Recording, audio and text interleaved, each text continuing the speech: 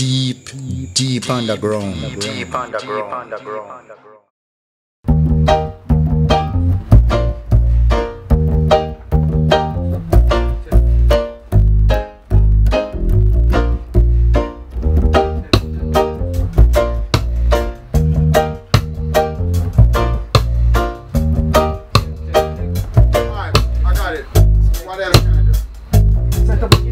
No, we're not sinking totally. Yeah, definitely.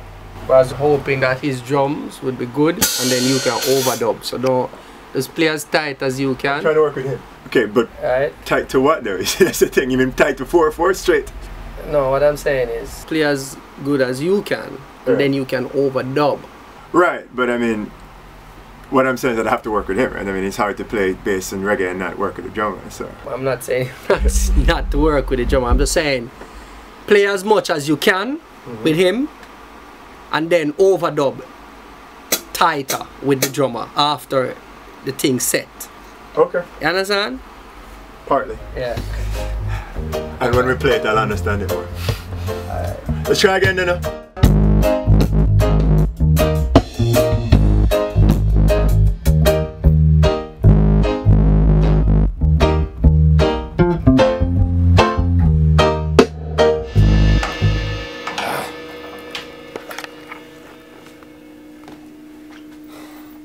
Not good. Not well.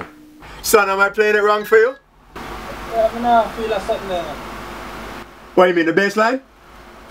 You do a vibe, man. I don't feel like something. I think the bass line could be less busy. What you're doing is in some of the part you're playing a lot of things. You understand what I'm saying? I'm going to play as minimalist as possible with this line. I'm ready for overdub. I'm here.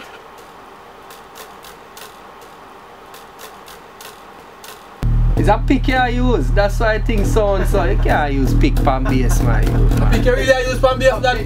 You didn't know until right then. No, you knew till right then. You know, so, no, I saw me. Dada, hear me, I say no, Dada.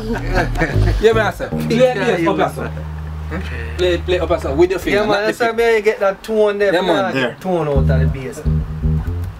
Yeah, Dan, now we are dealing with. Up some more. Yeah, man. Oh, yeah, some man. Oh, yeah, mash up the thing, you know. Omar! Think bass, man, not guitar. Thank you, please.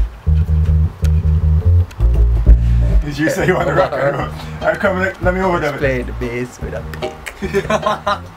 I stand by my pick. And I will defend my right to pick to the death. Ready? Alright, take out the piano. As Omar is now playing with his thumb. I'm not a prick. Two. On the bass.